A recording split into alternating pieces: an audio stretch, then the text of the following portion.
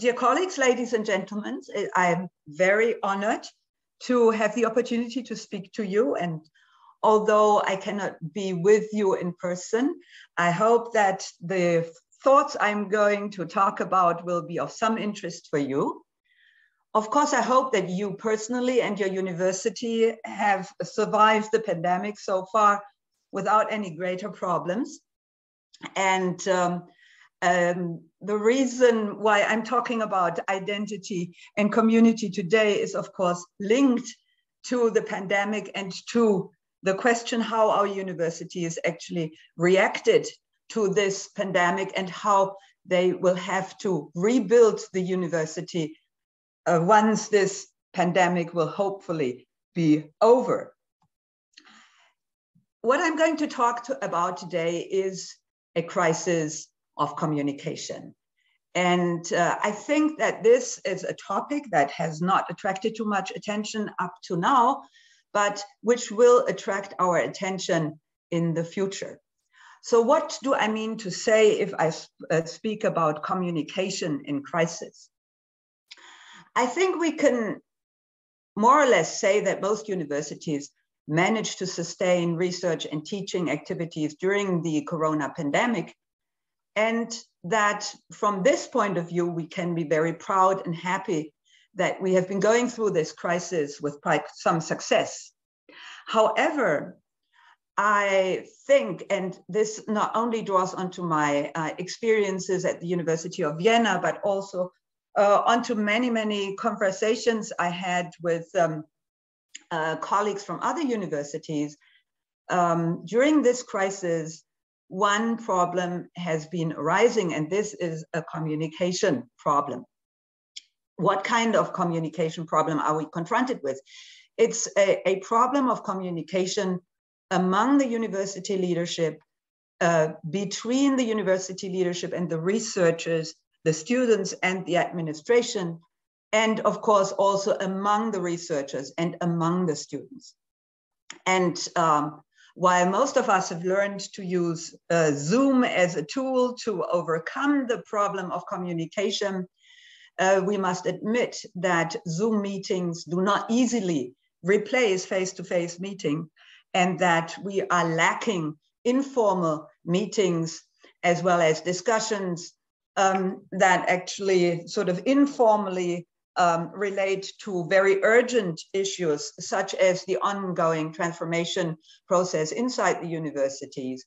And of course, we have also lacking opportunities in discussing all kinds of issues beyond institutional barriers, which is between faculties, between researchers from different departments in the universities, and of course also communication with our students.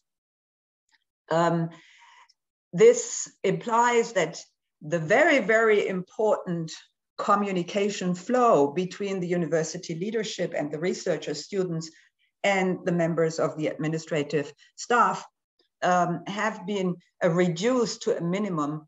And one could even say that because of this problem of communication, the university leadership tends to be nearly invisible. So is the crisis of communication a crisis of leadership? To a certain degree, I think we have to understand that no matter whether we are in a situation of crisis or not, whether we are in a pandemic or not, university leaderships have a precarious legitimacy. This is the consequence of the way we actually elect or do not elect university leaderships, the way university leaderships are being appointed. So they cannot draw onto a normal democratic selection and election process. And for that reason, once university leadership has been installed for a certain period of time, it is the task of this leadership to prove that actually they are the legitimate leaders of the university. They have to show that they can do it.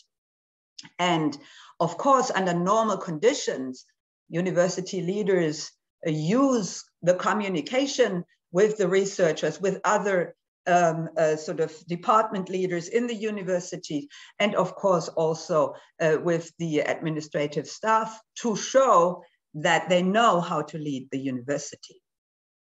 However, if this communication is being interrupted, it will not only have a consequence on the communication between the top leadership and other echelons of the university administration, it will also have a consequence for communication flows at the middle and low levels of the university, because they will imitate the central leadership, the top leadership, in the way they communicate with their people.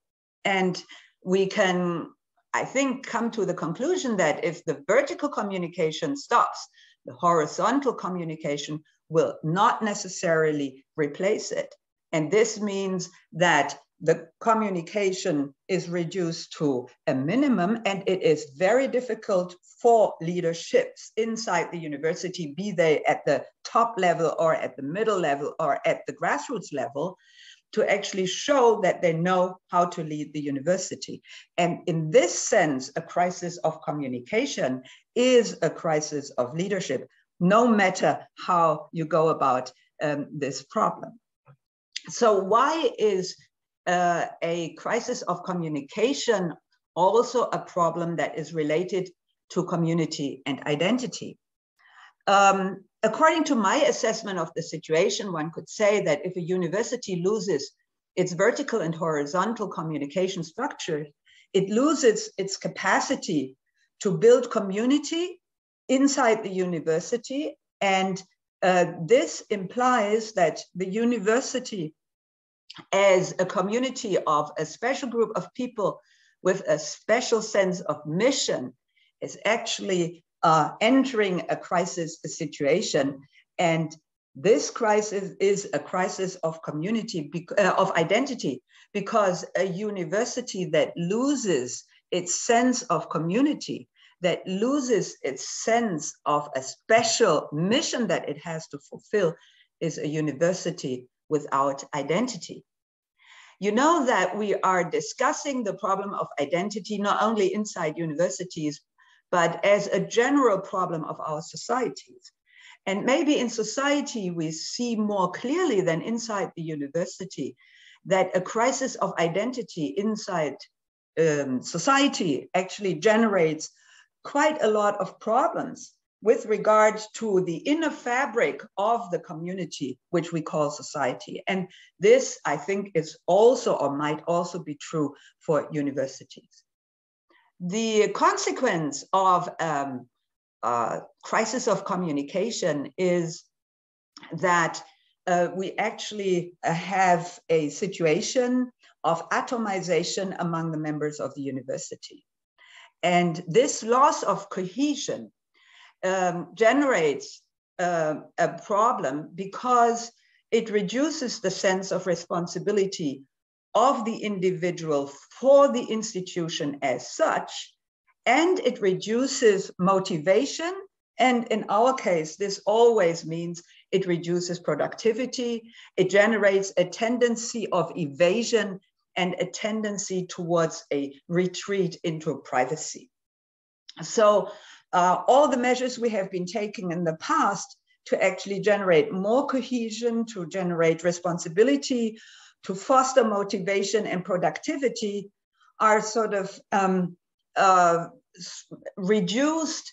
And the danger is that the tendency of evasion, the tendency we sometimes call early retirement at the age of 40, which means you still work at your university, but you actually don't identify with your university. You don't have a feeling of responsibility towards your university. This is a tendency that has grown enormously since the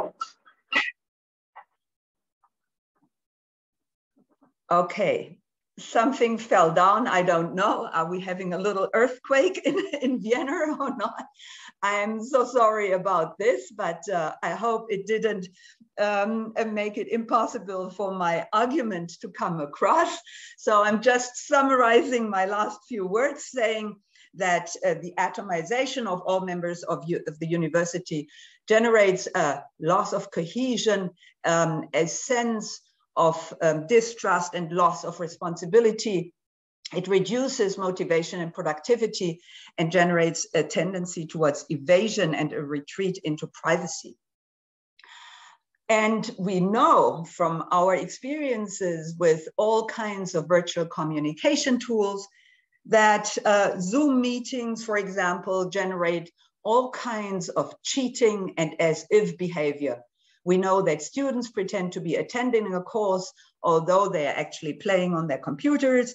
We know that researchers are pretending to be present at the meeting, although they are lying on their bed and taking a nap.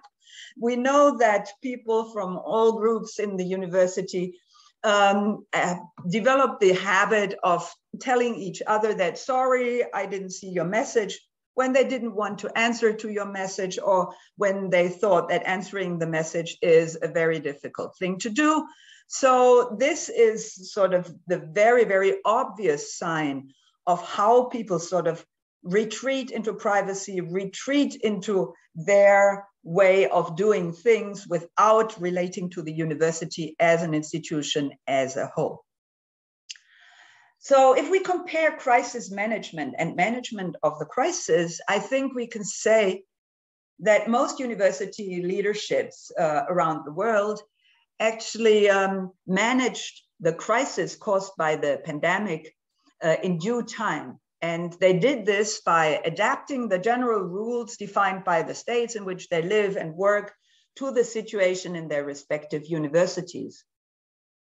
And especially universities which were well acquainted and equipped with digital teaching tools rapidly changed from in-classroom teaching to online teaching, and thus sort of continue to fulfill their task even under pandemic conditions. The home office situation, as a matter of fact, is not such a very, very uncommon situation for researchers at universities. We very often go to our home offices to write papers. We very often go to our home offices when we want to read books and texts very intensively. And for that reason, I don't think that there are too many researchers at the university who did not know how to deal with the home office situation. However, of course, while we sort of maybe even welcomed the fact that we could retreat from the everyday business into our home offices to write papers and books we would have liked to write and finalize for a long time, one must say that under pandemic conditions, of course, the home office situation has been very different from usual home office situations, as many of us had to manage family and job simultaneously. And this, of course, has been an enormous challenge. I think that this is something we really have to keep in mind, especially when we look at the productivity of our colleagues during pandemic times, that taking over family duties because kindergarten and schools were closed is something that is not irrelevant to your productivity. But all in all, I would say that the crisis management has been quite successful. However, the management of a more fundamental crisis, a crisis of community and identity, has, according to my observation, so far not been dealt with. And as a matter of fact, and as I said earlier on, I would say that this is actually a crisis that has not attracted our attention yet.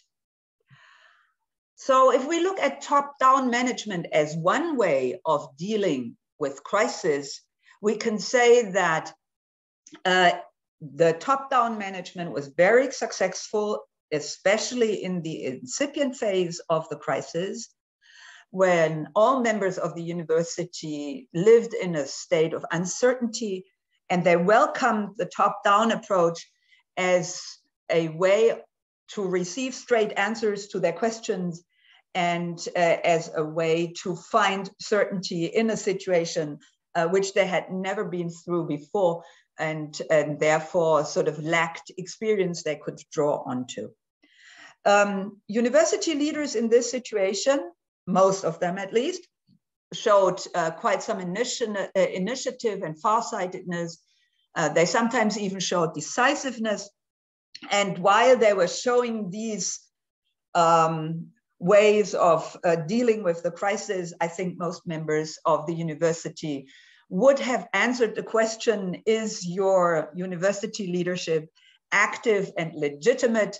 They would have said, yes, the leadership is active, the leadership is legitimate. There were, of course, also some leaders who preferred a wait and see attitude, especially when they realized that societal conflicts on the measures taken by the state were growing. So they preferred to wait and see whether or not these kind of conflicts would also spill over into the university. And I would say that in these cases, especially in the initial phase of the crisis, if you asked universities under the leaders who preferred a wait and see attitude, well, the members of the universities would have been a little bit hesitant to give a straight positive answer regarding the leadership capabilities of their rectors. Invisible leaders will have a hard time reestablishing their legitimacy once this crisis will have been over. Especially people who are maybe not the rector, but vice rectors, who actually have a responsibility that even under normal conditions is not as visible as other vice rectors' duties. I think they will be confronted with a problem of people saying, you know, what did this guy or this woman actually do during our crisis? Did we see them? Did we know whether or not they took any decisions? No, we don't. These people were invisible. And if they were invisible during the crisis, they will have a hard time reestablishing their legitimacy. So how can we go about when we try to find a solution for the management of the crisis? So for the management of the crisis I was just talking about, which is the crisis of community and identity. And I think that there is a good solution that we might want to try, which is a participatory form of management. And I think this has already been existing in many universities. And for those who have already tried out participatory management, they can build on these experiences and develop them into new areas of the university. And for those who have so far relied totally on top-down management, which some universities do, I would advise them to actually define certain areas where they can find out whether or not participatory management will not only help them to run the university well, but also help them to overcome the crisis of community and identity. I think that including as many people as possible into the post-crisis rebuilding of the university as a community of students, researchers, and administrative staff is a very, very urgent task. And the methodology of participatory management is a very good tool in overcoming the crisis of community and identity. And before I finalize my presentation, I would like to give you a few hints at the question where and in which areas we could actually try out the style of participatory management in order to overcome this crisis of community and identity. So one very easy way to do things would be to use your in-house expertise. I think many universities tend to overlook that a university is actually a natural reservoir of lots of expertise. And only to give you one example, you could encourage supervisors and students to write their BA and MA thesis related to the pros and cons of digital learning. I think that universities have learned a lot with regard to digital learning. And I think that in future, we will have to assess what kind of digital learning will we continue even if this pandemic will have been over one day?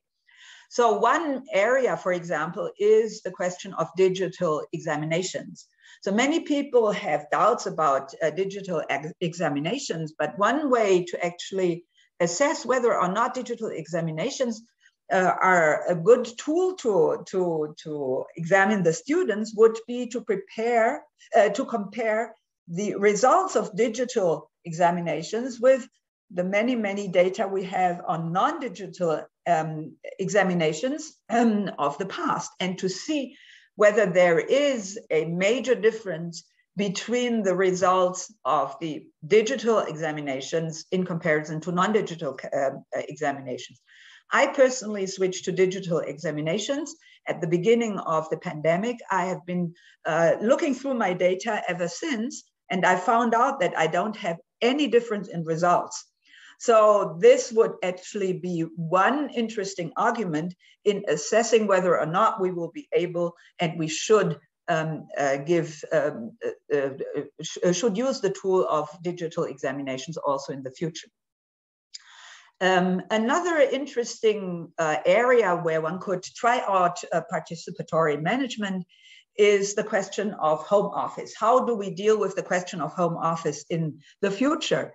And I think we could sort of think of an answer to this question by organizing an open innovation process in which not only the institutions inside the university that usually sort of discuss these issues, take decisions on these issues, are being included into the innovation process, but you could also allow for informal discussions and informal groups to sit down and discuss their solutions to this problem and make some kind of competition, organize some kind of competition between different ways of looking at the home office situation. And finally, even using our online tools to have everybody in the university cast a vote on this.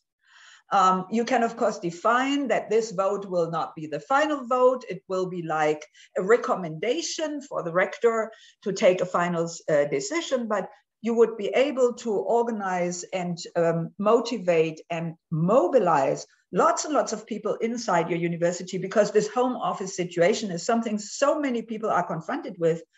I would assume that quite a lot of people are interested in participating in such a discussion.